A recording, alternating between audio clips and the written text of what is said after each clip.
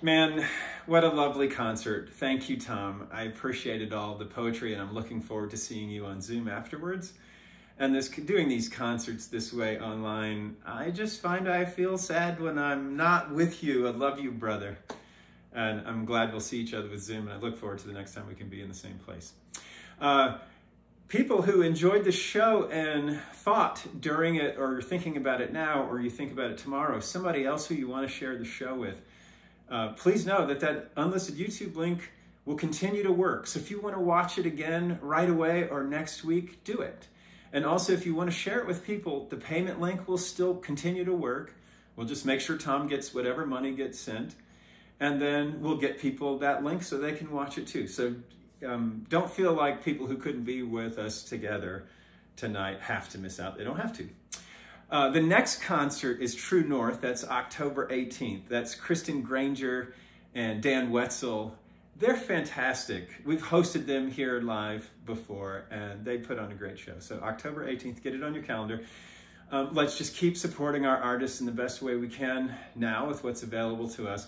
And one of those things I want to make a little plug for Patreon. And when we get together with Tom on Zoom, let's work together to convince him to set up a Patreon page. So Tom and other musicians and fans, there's something you may not know. If you do the math, PayPal fees, you can set up a recurring payment to support artists on PayPal, but the fees are higher than they are on Patreon, and PayPal doesn't give you a platform to interact with your fans and put up new things. You know, another thing about Patreon, some artists may not want to receive monthly payments because they may think I may not produce new art every month, and I feel weirdly guilty about it. We're just moving into a new mode of supporting art and artists, and so I would encourage you to embrace it. But if that's the way you feel, you can set up your Patreon account to charge people only when you create something.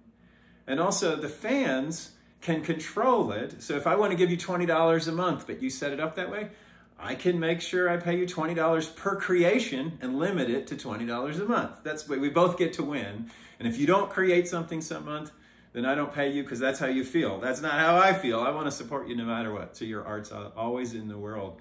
So please know that. I had to work on my brother for a long time to get him to finally do it. And I think one of the things was to let him know that PayPal fees are actually higher than Patreon fees. And with Patreon, you get a service. So if you don't know about Patreon, we can learn about it together. All the artists who've played at Little Tree, their webpage is linked at littletreeacoustic.com so you can find them. And if they have Patreon subscription services, I put the link right there if they don't have PayPal and Venmo associated with them. But learn about it because it's an important way to continue to support artists.